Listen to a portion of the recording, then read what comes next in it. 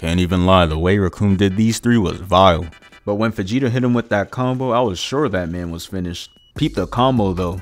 This man, Vegeta hit his ass to the ground, stepped on him, proceeded to spin his ass around and throw him like he was really in his bag with this one. And then he put the icing on the cake with that ki blast. I know he was feeling himself after that. He thought he had him, and I would too after doing all that work. But this man comes out the smoke with the zestiest pose in all of Dragon Ball. What is this? Imagine hitting somebody with a combo and they come out with this pose? Yeah, that's your sign to run. And that's exactly what Vegeta should have did, cause man, this man started to violate. Recoome sent Vegeta ass for a swim, had bro scuba diving with no gear. Nah, cause why did Recoome have Vegeta feet swinging like that?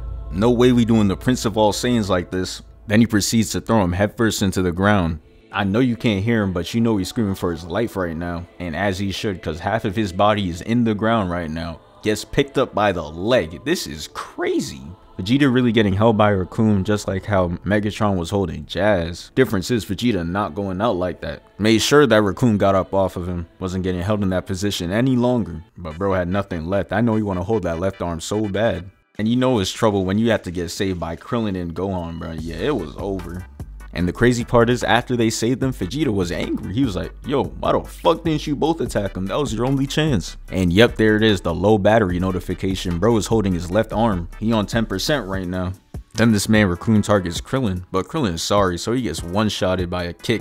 And the way this man slid is funny as fuck. Bro started sliding with the top of his head, and it ended with him sliding on his face. Now they ain't have to do him like that. Krillin said, oh wow, he just broke every bone in my body. With one kick too, Gohan was shook. He knew he was next. Gohan dodges a ki blast and Recoome goes behind him and hits his ass face first into a rock. And my man starts sliding face first on the ground. Recoome really violated though. He used Gohan's face to make bike trails. Oh nah. Hey, but you know that boy Gohan is not a quitter. He gets up and keeps going. I'm not gonna lie, he probably should have just kept his ass down, because after Recoome throws all those ki blasts at him, he proceeds to go up to him and start violating. And peep the combo that this grown ass man is using on a 6-year-old. Is that not crazy? Yeah, nah, Gohan was going through it. Shit was so bad he started holding his arm like he was Vegeta. Bro installed the iOS update. Now he got the low battery notification too.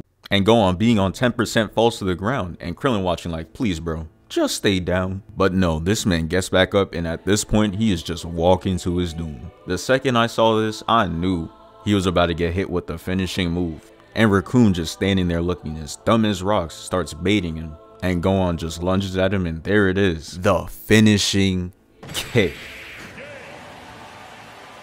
And you could see it in his eyes, that brother is gone. And people be wondering why this man don't want to fight. That shit definitely gave him some PTSD. I know the second bro landed on Earth, he whipped out that textbook immediately. He going back to school. Just when he was about to end all three of them, here comes the man of the hour. That man Goku, he just landed.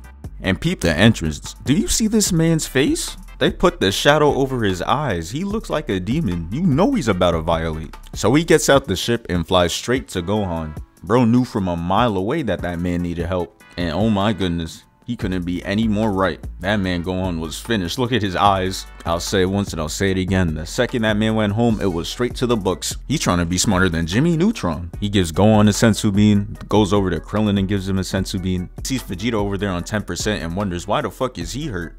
Isn't he supposed to be on their team? And Krillin starts to explain it, and then Goku was just like, Louis-Tom, puts his hand on his head and starts reading his mind. Bro, your training before you got here was doing push-ups and punching the air. When the fuck did you learn this? So after he figures everything out, he was like, alright, bet, gives Vegeta a sensu bean.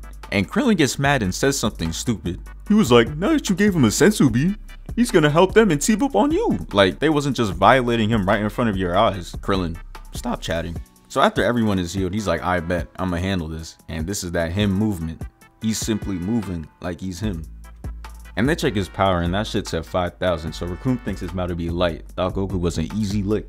But Vegeta was getting scared. He saw Goku was moving with all that confidence, and he didn't even have a fresh cut. So he jumped to the conclusion that he was a Super Saiyan. But in real life just wasn't. So this man Recoome attacks him. And then Goku disappears because he's moving fast as hell. And now he's behind these two. He tells them, leave all you can because I'm about to violate. They just like, nah. He's like, alright, bet. Goes back to Recoome. And now it's time for them to face off. Game time. We see Recoome's high IQ in action. Bro just seen the man move fast as hell. And he's like, you know what? Let me use the longest build up to a move. He won't see that coming, right? No, with your dumbass. The fuck did you think was gonna happen? Goku talking about some sorry. You are not sorry. Why is he lying? That man put your son in a blender. After dropping Recoome's weak ass, he turns to them and he's like, y'all gonna dip or should I beat your ass next? And Jay starts smiling on some get a load of this guy. And since they ain't wanna leave, they immediately started their lesson to fuck around and find out. And Lord knows, they found out. I was using Kai footage, but I had to go back to get the Z footage because they cut this part out. And I see why. They didn't want the new generation to accuse this man of hacking. They're throwing punches at him and it's going straight through him. That man is not Obito. And look at how my guy is standing there. You are not in an edit. And this is my favorite part. They pull up to Goku and Jace just starts chatting. So Goku's just like, and Burter's just shocked, lost for words. And Goku think he in an edit again, slowly lowering his arms. He thinks his pronouns are I'm him. Then they were just like, alright, let's jump him real quick.